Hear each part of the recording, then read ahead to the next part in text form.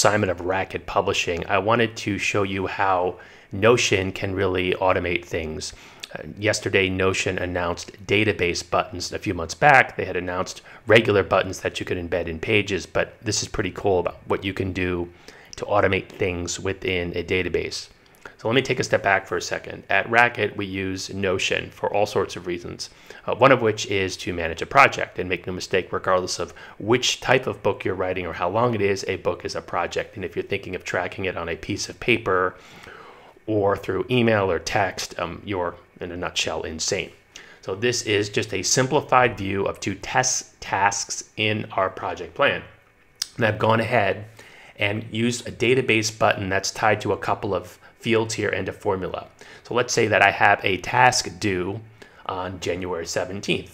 I'm going to click here on complete task, and now Notion does two things once I've programmed it.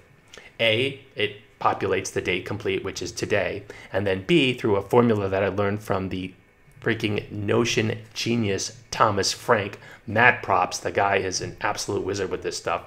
It actually creates a color-coded formula. So let's say that I take a look at task 2, say that 4 times in a row.